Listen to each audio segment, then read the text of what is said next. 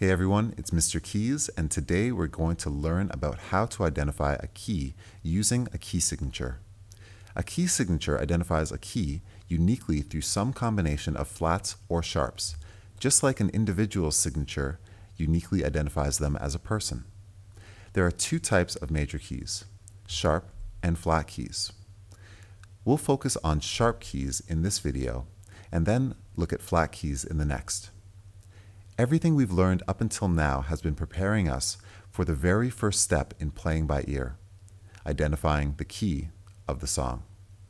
In order to identify the key, you need to know how many sharps or flats each key contains. If we can't figure out what key a song is being played in, then we'll be forced to guess at all of the chords in the song, which is a complicated process. Narrowing down the key also narrows down the amount of chords we choose between. Identifying key signatures is certainly not trivial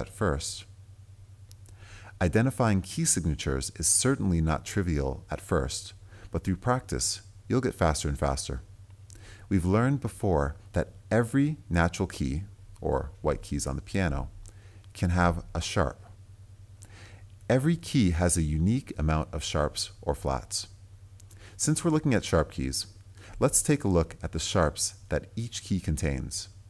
C major has no sharps, G major has one sharp, D major has two sharps, and so on.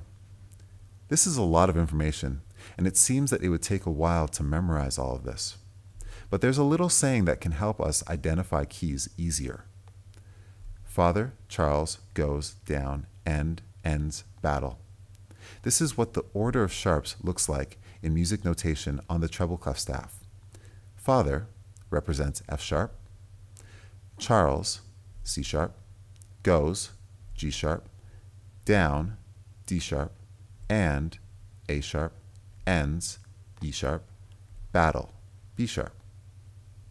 If you take the first letter of each word, it identifies the order of sharps that are given to each key.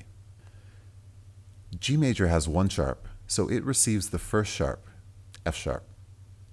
D major has two sharps, so it receives the first two sharps, F sharp and C sharp. A major has three sharps, so it receives the first three sharps, F sharp, C sharp, and G sharp. So if you notice, if a key has more than one sharp, it always has F sharp, because that sharp is always included first. The saying holds a little secret to helping us to remember which sharps are associated with which keys. Take a look at the first word, father. The F in father represents F sharp. If you recall from a previous video in this series, we learned about diatonic semitones. Diatonic semitones are semitones that involve two different letter names, F to G flat, for example, as opposed to the other type of semitones called chromatic semitones, which involve the same letter, F to F sharp, for example. So looking back at the first letter in the saying, F sharp, what is a diatonic semitone above F sharp? Well, it would be G. So if we only have F sharp in our key signature, we know that we are in G major. Let's try this with some other examples. What if we have a key that has three sharps, F sharp, C sharp, and G sharp? Take the last sharp given and find a diatonic semitone above that sharp. Our last sharp is G sharp. So a diatonic semitone above G sharp is A.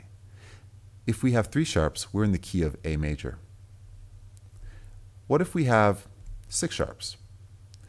That would be Father Charles goes down and ends. E sharp is the last sharp, and a diatonic semitone above E sharp is F sharp. Therefore, we are in the key of F sharp major. Let's try one more.